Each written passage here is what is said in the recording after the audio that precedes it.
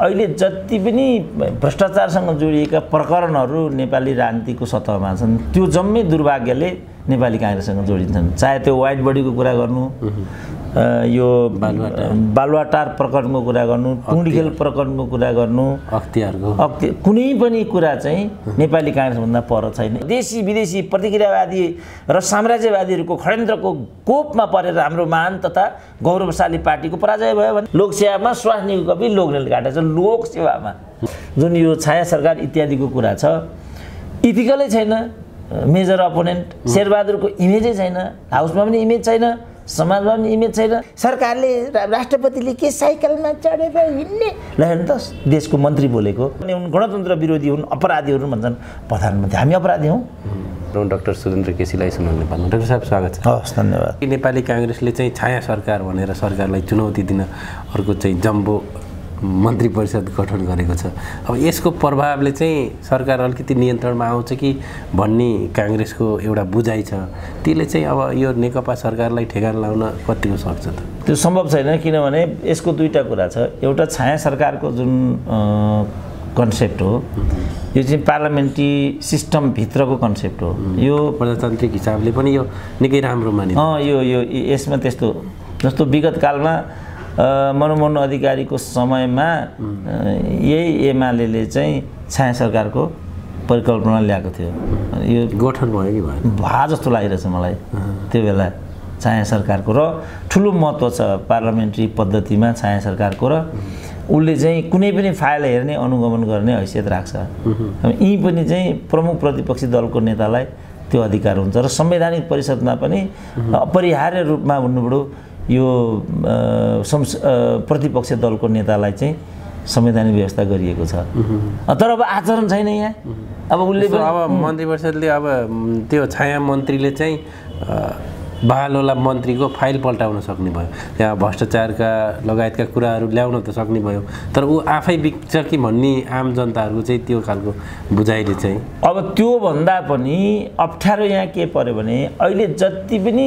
भ्रष्टाचारसँग जोडिएका प्रकरणहरू नेपाली राजनीतिको सतहमा छन् त्यो जम्मै दुर्भाग्यले नेपाली कांग्रेससँग जोडिन्छन्। चाहे त्यो वाइट बडीको कुरा गर्नु, यो बालुवाटार प्रकरणको कुरा गर्नु, टुङ्डिखेल प्रकरणको कुरा गर्नु, कुनै पनि कुरा चाहिँ नेपाली कांग्रेसभन्दा पर छैन। यस्तो बेलामा नेपाली कांग्रेस यो विषयमा बोल्नै सक्दैन। जो चाहिँ मोरल्ली बोल्न सक्ने अवस्थामा हुँदैन, त्यसले प्रमुख प्रतिपक्षको भूमिका र अनुगमनकारी काम त गर्नै सक्दैन। नियमन गर्ने भन्ने त प्रश्नै आउँदैन, किन पहिला त आफू उसको नैतिकताले नै, नैतिक धरातलले नभएपछि तपाईँ बोल्नै सक्नुहुन्न नि। तपाईँले बहुविवाहको विरुद्ध बोल्नु पऱ्यो, तपाईँ आफैसँग 3टा श्रीमती छन् भने कसरी तपाईँ बहुविवाह विषयमा चाहिँ बहस गर्न सक्नुहुन्छ? त्यहाँ अहिले सम्पूर्ण यहाँ त्यो भइरहेछ नि त। त्यस कारणले यो बहुदलीय व्यवस्था, यो वेस्ट मिनिस्टर, त्यसमा पनि वेस्ट मिनिस्टरियल सिस्टम भनेको चाहिँ मोरल र इथिक्समा चल्ने सिस्टम हो। तपाईँ यसमा मोरल इथिक्स माइनस यो सिस्टमले कामै गर्दैन। अहिले हाम्रो देशमा भएको तपाईँ विश्वविद्यालयमा हेर्नुहोस् न, अब स्वास्नीको कवि लोग्नेले काटिरहेछ। त्यही परीक्षा सम्बन्धी जुन आचार संहिता हो त्यसमा के हुन्छ भने कपी कोपोको ल्याइदिन्छ घरमा, अनि ल्याएर चिठी पनि दिन्छ। त्यो चिठीभित्र के लेखेको हुन्छ भने यो 15 दिनभित्र कपी चेक गरेर बुझाउनु होला, तोकिएको फर्मेट बमोजिम के तपाईँको नाता सम्बन्धित यस्तो कोही छ भनेदेखि दुरुस्तै कपी ल्याएर चाहिँ सम्बन्धित ठाउँमा फिर्ता गरिदिनु होला भनेर त्यहाँ लेखिरहेको हुन्छ। त्यहाँ नै लेखिरहेको हुन्छ। हेर्नु तिनीहरूले के गरे? अब लोकसेवामा यही गरेको छ। ठ्याक्कै यो 4 वर्ष अगाडि यहाँ त्यो भइसकेको छ। लोकसेवामा स्वास्नीको कवि लोग्नेले काटेछ। लोकसेवामा लोकसेवा भनेको त यस्तो संस्था हो नेपालको रिजनल लेभलमा, यसको ठुलो यहाँको त्रिभुवन विश्वविद्यालय, टिचिङ हस्पिटल, लोकसेवा आयोग, नेपालको इभन प्रहरी, सेना, यिनीहरू यस्ता संस्थाहरू हुन् जसको चाहिँ एउटा ग्लोबल छवि थियो। हेर्नु त अहिले यिनीहरूले कहाँ ल्याइदिए यी संस्थाहरूलाई। त्यसकारण बहुदलीय व्यवस्था भनेको चाहिँ इथिक्समा चल्ने व्यवस्था हो। तपाईँ यसमा इथिक्स छोड्नुहुन्छ भने यो व्यवस्थाले रिजल्टै केही पनि दिँदैन। अहिले भइराखेको यही हो। र जुन यो छाया सरकार इत्यादिको कुरा छ, इथिकलै छैन। मेजर अपोनेन्ट शेरबहादुरको इमेजै छैन, हाउसमा पनि इमेज छैन, समाजमा पनि इमेज छैन। करारी पराजय भए। तपाईँ देख्नु भएन हिजो मात्रै अस्ट्रेलियामा चाहिँ आम निर्वाचन सम्पन्न भयो, जुन बालवाला प्रधानमन्त्रीको दलले जित्ने स्थिति भयो रिजल्ट आएको छैन प्रोजेक्सन मिडियाले के गरिदियो भनेदेखि सत्ताधारी दल नै विजयी बन्दैछ भन्ने एउटा प्रक्षेपण मात्रै के गरिराखेको थियो प्रतिपक्षले पनि म हार स्वीकार्छु भनेर पदबाट राजीनामा दियो अब सरकार त रिएपोइन्टमेन्टको चरणमा छँदैछन् वेस्ट मिनिस्टर प्रणाली भने चाहिँ यस्तो अब या त बिचारा कसैले पनि हारेपछि म हारेँ भनेर त्यसलाई स्वीकार गर्दैन अब अहिले शेरबहादुर के भनिरहेछन् यो त दुईटा कम्युनिस्टहरू एक भएर पो जितेका हुन् त म कहाँ हारेको हुँ र ल त तर्क अब कसैले जित्यो हारो भने जस्तो प्रचण्डले नै पनि दोस्रो संविधान सभामा करारी हार भएन प्रचण्डको यो चाहिँ संरचनागत र सङ्गठनात्मक षड्यन्त्र देशी विदेशी प्रतिक्रियावादी र साम्राज्यवादीहरूको षड्यन्त्रको कोपमा परेर हाम्रो महान तथा गौरवशाली पार्टीको पराजय भयो भनिदिए म हारेँ त भनेनन् नि उनले त यो चाहिँ के भने वेस्ट मिनिस्टरियल कल्चर होइन किन चाहिँ हाम्रा नेताहरूले अथवा हाम्रो राजनीतिक दल अथवा हाम्रो संस्कारले चाहिँ हार स्वीकार्न सिकाउँदैन किन सिकाउँदैन भने राजनीति भनेको नेपालमा व्यवसाय हो मानिलिउँ तपाईँको एउटा व्यवसाय छ तपाईँको व्यवसाय असफल हुने भयो भने तपाईँले त्यसले त तपाईँलाई त सिद्ध्यायो नि त त्यसकारण राजनीतिमा खेलको नियम हो राजनीति भनेको हार पनि जित पनि खेलको नियमले चाहिँ स्वीकार गरेर चाहिँ त्यहाँ चाहिँ एउटा के छ भने यो खेलाडीको स्पिड देखाऊ भन्छ खेलाडीको स्पिड भनेको चाहिँ म योचोटि हारेँ तिमीले जित्यौ म बधाई दिन्छु अर्को जितको लागि म चाहिँ तिमीबाट शक्ति लिन्छु खेलको स्पिड भनेको चाहिँ यो हो राजनीति पनि त्यही हो निर्वाचन भनेको पनि त्यही हो तर यहाँ के भने निर्वाचन भनेको साथीयो जीवन मरणको विषय हो यहाँ कि हारिन्छ कि जितिन्छ होइन जसरी पनि जित्नुपर्छ यो भन्छन् होइन हो के साथी हो निर्वाचन भनेको खेलको नियम हो जित्यो भने हामी प्रतिबद्धता अनुसार जनतालाई परिणाम दिन्छौँ हारियो भनेदेखि जनताकै पङ्क्तिमा बसेर फेरि जित्नको लागि प्रयासरत रहन्छौँ यो हो नि त तर अब यहाँ हारेपछि त केही पनि हुँदैन पैसा खर्च गरेर हुन्छ कि जताबाट मनी माइन्ड मसल तिनवटा भन्छ मनी माइन्ड मसल तिनवटा कुरा भन्छ मनी माइन्ड मसलबाट तपाईँ जब निर्वाचन जित्नुहुन्छ भने त्यो लोकतन्त्र होइन त्यो त के भने लुटतन्त्र हो भिडतन्त्र हो जुन यहाँ देखिएको छ हाम्रो त्यो एउटा भाइले गीत गाए नि लुटतन्त्रको ठिक कुरा उसले भनिरहेको यिनीहरू सुन्नै सकेन नि त्यो कुरा यो हामीलाई लुट्नको लागि उक्स्याएको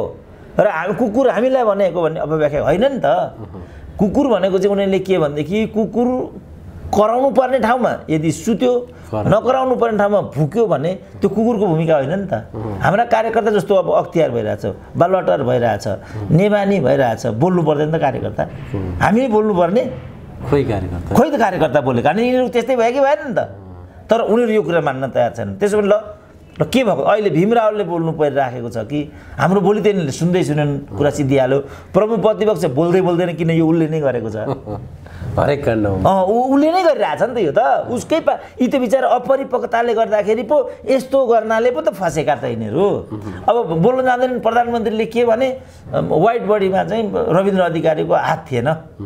बालवाटार प्रकरणमा विष्णु पौडेलको हात छैन भने नि प्रधानमन्त्रीले यो कुरा भनेपछि अब अख्तियारले के भन्ने न्यायालयले के भन्ने अरूले के भन्ने त प्रधानमन्त्री छैन भनेपछि त न्यायालयले छैन भन्नु पर्यो नि अब किन प्रधानमन्त्री बोलिसक्यो त्यहाँ यो जुन अपरिपक्व शैली हो अहिलेका साथीहरूमा यो व्याप्त छ यो शब्दलाई नै संसदमा विरोध गरेका थिए नेपाली काङ्ग्रेसहरूले प्रधानमन्त्रीले चाहिँ एउटा न्यायिक निकायको जस्तो हिसाबले चाहिँ बोलिदिनु भयो यो जस्तो यी तपाईँले जुन भन्नुभयो नि कोट गरेर बालुवाटार प्रकरणमा विष्णु पौडेल निर्दोष अनि अर्को काण्डमा चाहिँ अर्को निर्दोष त्यो चाहिँ प्रधानमन्त्रीले बोल्न नहुने शब्द हो नि जस्तो मैले नै बोलेँ नि त मैले के भने भनेदेखि व्हाइट बडीमा रविन्द्र अधिकारीको हात छैन मैले नै भने नि मलाई मिल्यो किन म त एउटा फ्रिल्यान्सर इन्टेलेक्चुअल हुँ मलाई लागेको रिमार्क म गर्छु होइन त्यो मैले के आधारमा भनेको थिएँ भनेदेखि यसका सम्पूर्ण निर्णयहरू अघिल्लो सरकारको पालामा भएका थिए 25% मात्रै यसमाथि डिल गर्न बाँकी थियो उनले सुरुदेखि के भन्नु पर्थ्यो नि यो अगाडि सरकारको अघिल्लो सरकारको निर्णय हो हामी यो निर्णयलाई हेर्दैछौँ के भएको छ कसरी भएको छ जनताको विरुद्धमा हामी केही पनि हुन दिँदैनौँ भनिदिएको भए यो विषय नै आउने थिएन। जस्तो राष्ट्रपतिले किन्ने भनेको गाडीको कुरा पनि त्यही थियो र हेलिकप्टरको कुरा पनि त्यही थियो। अब के भने यिनका प्रवक्ताले सरकारले राष्ट्रपतिले के साइकलमा चढेर हिँड्ने ल हेर्नु त देशको मन्त्री बोलेको हामी त्यस्तो भने हो र हामीले त के भनेको भने यस्तो गरिब देशको राष्ट्रपति सरकार फस्ने भन्दा नि सरकारले डिफेन्स गर्न जानेन उसले मिलाउँदै मिलाएन नि त यो जनतासँग हामी छौँ पुरानो सरकारले यस्ता सम्बन्धमा निर्णय गरेको भन्ने हामी सुनिरहेछौँ यसको प्रक्रिया कहाँ पुगिरहेछ हामी हेर्छौँ छानबिन गरेर तर जनताको जुन भावना छ त्यसलाई हामी तलमाथि हुन दिँदैनौँ। हाम्रो जस्तो एउटा चाहिँ विकासोन्मुख मुलुकको राष्ट्रपति मितव्ययी हुनुपर्छ भन्ने जनताको भावनासँग हामी एक छौँ भने त हामी एक छौँ भइहाल्थ्यौँ त।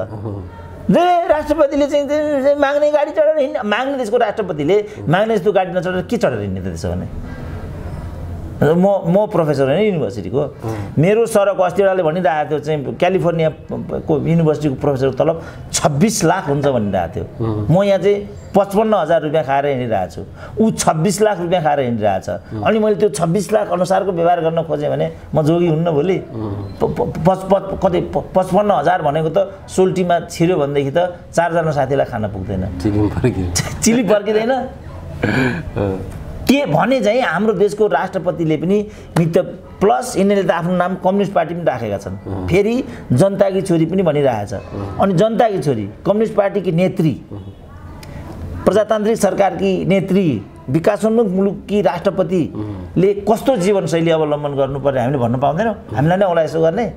ट्रम्पसँग तुलना भयो ल हेर्नु त सी जिङपिङ अब सी जिङपिङ अब ट्रम्पकै कुरा गर्ने हो भने पनि ट्रम्पले किन म तलब लिन्न भने आफ्नै उनको चाहिँ ऊ छ जेट छ आफै संसारकै 37th रिच पर्सन हुन् ट्रम्प भनेका ती ट्रम्प र अनि हाम्रो विद्या भण्डारी तुलना हुन्छ हो यो पो हामीले भने हामी विद्या भण्डारी विरोधी हामी राष्ट्रपति प्रणालीका उनकै राष्ट्रपतिका विरोध गर्ने हुन् गणतन्त्र विरोधी हुन् अपराधीहरू भन्छन् प्रधानमन्त्री हामी अपराधी हौँ हामी त्यहाँका खुन खोटहरू देखाउँछौँ हामी अपराधी हौँ उपयुक्त मौका त भोट हालिदिन्छौँ नाकाबन्दीको बेला सँगै हिँडी पनि राखेका थियौँ हामी अपराधी हौँ अब उनले हामीलाई नै अपराधी भनिरहेको छ। सही कामको खुलेर प्रशंसा पनि गर्नु तपाईँले नै लिनुभएको थियो मेरो राष्ट्रपति भ्रमणको बेला सुरेन्द्र केसी पनि बालबाटार भने कि भनेन नि त किन गुण दोषको आधारमा भन्दैछु नि त्यो राष्ट्रपति त्यहाँ गएकी छिन् नेपाललाई चाहिँ नर्थतर्फ हाम्रो नाका खोल्ने साह्रै हामीलाई भारतले दुःख दिएको परिप्रेक्ष्यमा यो काम युगान्तकारी भइरहेछ भन्नु कि भन्नु न त हामीले राष्ट्रपतिका विरोधी हौँ हामी अपराधी हौँ हामी यो जुन मुख छ केपी ओलीहरूको यो समस्या हो केपी ओलीहरू आफै समस्या हुन् भन्ने लाग्दैन मलाई। यसले गर्दा चाहिँ सरकारको अलोकप्रियता चाहिँ दिनानुदिन बढ्दैछ हेर्नु त अब अहिले यस्तोले अरू कुनै कारणै छैन। अहिले साथीहरू के भन्दैछन् हाम्रा साथीहरू केपी ओली सरकारको हकमा भने उनको सहयोगीहरूको छनौटै गलत हो उनको जस्तो तपाईँलाई म उदाहरण दिएर भन्छु जस्तो इमरान खान चाहिँ 8 महिनामा असफल मन्त्रीहरूलाई ड्रप आउट गरिदिए उनले रिजल्ट दिन सक्दैन भने जानुपर्छ बिदाई यहाँ पनि ठ्याक्कै हामीले भनिरहेछौँ बाबा तिमीलाई कतिपय मन्त्रीहरू अर्थै मन्त्रीको चाहिँ अहिले पनि तपाईँको अर्थमन्त्री चाहिँ वृद्ध भत्ता हटाएरै छाड्नेमा सक्रिय भन्ने भइरहेछ यसले कस्तो मेसेज जान्छ भन्नु त वृद्ध भत्ता दिन्छु भनेर केपी ओली निर्वाचित भएर आएको हो कि घरमा पुर्याउँछु भनेको छ उनले हाम्रो वामपन्थी सरकार बन्छ अब भत्ता लिन अफिसमा आउनु पनि पर्दैन वार्डमा आउनु पर्दैन घर भन्यो के नि त अनि अहिले उहाँ विराटनगर गएर योगेश भट्टराईलाई ताप्लेजुङमा गएर योगेश भट्टराईलाई जिताउने काम ताप्लेजुङका जनताको मन्त्री बनाउने काम भन्यो के अनि अहिले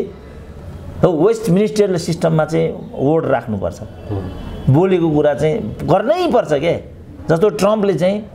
मेक्सिको तर्फ चाहिँ म वाल लगाउँछु भनेर जितेर आएका छन् नि लगाउनै पर्छ सङ्कटकाल लगाएर पनि लगाउनुपर्छ लगाए उनले वोट हो नि डेमोक्रेसीमा त वोटको बहुत भ्यालु हुन्छ त तर यहाँ चाहिँ जे बोलिदिए बाफ्रे ल हेर त मैले बोलेकै थिएन भने पनि भयो होइन पत्रकारलाई कुट्न खोजे पनि भयो पत्रकारलाई कुट्न खोज्नु पाइन्छ बाबु अलिकति मिलाएर सोध्नु न तपाईँहरू पनि कस्तो भनेर हाँसिदिएको भए त विचार त्यस्तो बच्चा यही पशुपति शर्मा जस्तै बच्चा हो नि त त्यो पनि त्यसरी हकाउनु हुन्छ मान्छेलाई कस्तो बाबु हे तेरि भने भए त देशको उप प्रधानमन्त्रीसँग कुरा गरेर बुझिहाल्थ्यो उसले सिकेर आइज तँलाई बकवास गर्छस् भनेपछि बकवास जात पनि भनिदियो भन्दैन त हो बोलीमा मान्छेले भ्यू पुर्याउनुपर्छ परिपक्व बोली संसदीय शब्दावली प्राज्ञिक शब्दावली छनौट गर्नुपर्छ हामीले होइन भने यो हुन्छ नि थुतुनो र मुतुनोको त्यो भन्छन् नि थुतुनो र मुतुनो चाहिँ कमान्डमा भएन भने जस्तै मान्छे पनि डुब्छ भन्छन् नि क्लिन्टन कसरी मुतुनोमा गएर फस्यो त त्यस्तो हुन्छ ठुलो भन्दैमा आफ्नो परिधि बुझिएन भने नराम्रोसँग फसिन्छ केपी ओली सरकारको हकमा यस्तो कुराहरू धेरै नै भएको देख्छ अब यो मिडिया जुन विधेयक छ यो मिडिया विधेयक चाहिँ पत्रकारितालाई चाहिँ अलिकति दायराभित्र अनुशासित भन्ने जुन कुरा हो त्यो जनआकांक्षा प्रतिकूल होइन जुन अघि हामीले भन्यौँ नि यो सरकारको चाहिँ स्वेच्छाचारिताको कुरा अनावश्यक रूपमा उछालिएर बदनामीको तहसम्म पुग्यो भनेर ठिक त्यसरी नै मिडियालाई चाहिँ यो नियमन गर्ने भन्ने अभिप्रायबाट त्यो आएकोमा नियन्त्रणको दुराशयबाट यो ल्याइयो भन्ने म्यासेज त किन त्यो माथि केसँग जोडियो यिनीहरूको चरित्रसँग नै जोडियो किनभने यिनीहरूको शैली खराब छ क्या जस्तो यिनीहरूको जुन त्यो सूचना मन्त्री भन्ने जसरी बोल्छन् केपी ओलीको चाहिँ जस्तो किसिमको ठाडोपना छ जस्तो हाउसमा पनि निम्चरो के त्यो पार्लियामेन्ट्री टर्म होइन नि त्यो यसले गर्दाखेरि किन यिनीहरूको छवि एकदमै बिग्रियो समाजमा र जुन यो मिडिया विधेयक लिएर आए यो पनि नियमनकारी होइन कि नियन्त्रणकारी उपाय दुराशयबाट आएको रूपमा यो बदनाम भइसकेपछि यो चाहिँ नआउँदै चाहिँ विवादको विषय बन्यो कहाँ विवादको विषय बन्यो भने एक त यो मनोविज्ञानले विवादको विषय बन्यो अर्को यिनीहरूको हरेक चाहिँ मानिसहरूको छनौटमा केपी ओलीको ठुलो गल्ती हो क्या चाहे त्यो राजदूत होस् चाहे त्यो मन्त्री होस् चाहे त्यो प्रवक्ता होस् चाहे त्यो अरू अधिकारीहरू हुन् होइन तपाईँ नेवा नेमे हेर्नु भने अब हेर्नु कस्तो मान्छे यिनीहरू एक त यिनीहरू खरेल उप्रेती सङ्ग्रौला पाठक शाक्यभन्दा पर जाँदैनन् एक त ती मान्छे आफ्नो ठाउँमा ठिकै पनि होलान् तर केपी ओली यस्तो किसिमले काम गर्छन् है भन्ने मेसेज पहिले गइसकेको छ तल त्यसकारण यो मेसेज गलत जानु नै केपी ओलीको हकमा दुर्भाग्य हो त्यसको असर यहाँ पनि परिराखेको छ त्यसकारणले यो जुन मिडिया जुन विधेयक हो यो विधेयक चाहिँ जन्मिँदै यो चाहिँ विवादको घेरामा पर्यो अब अहिले मलाई लाग्छ यो यसलाई पुनरावलोकन नगरे किनभने स्वयं माधव नेपालले नै भनिसके पार्टीमा छलफलै गरेको छैन भनेर त पार्टीमा छलफल गरिएको भए त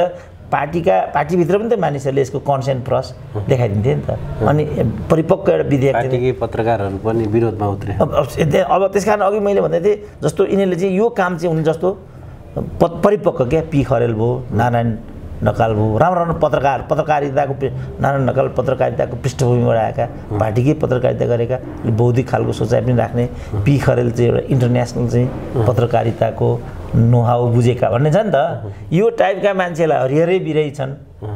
यो टाइपका मान्छे होइन नेकपाको कुरा गर्दाखेरि त नेकपासँग सहकार्य गर्नको लागि प्रसिद्धि कमाएका किशोरे नेपाल छन् ठुला पत्रकारहरू हुन् नि त के गरौँ यस्तोमा तपाईँहरूको अनुभव भनिदिएको भए त अनि यसको डिफेन्ड उनीहरूले नै गर्नु अब अहिले यसको डिफेन्ड कसले गर्नु परिरहेछ हाम्रो यो राजेश अहिराज यसको त उनले पो गर्नु परिरहेछ अब राजेश अहिराजको कुरा गर्नु पर्छ आफै त उनी विद्वान छन् मैले देख्दाखेरि होइन मेरो सङ्गत पनि चाहिँ इज ए गुड फेलो तर एक्सपोजर छैन बदनाम फेरि केपी ओलीको यो कारणले केपी ओलीले यस्तो बेहोर्नु परेको भन्ने मेरो आफ्नो इम्प्रेसन चाहिँ त्यो छ हस् धन्यवाद ल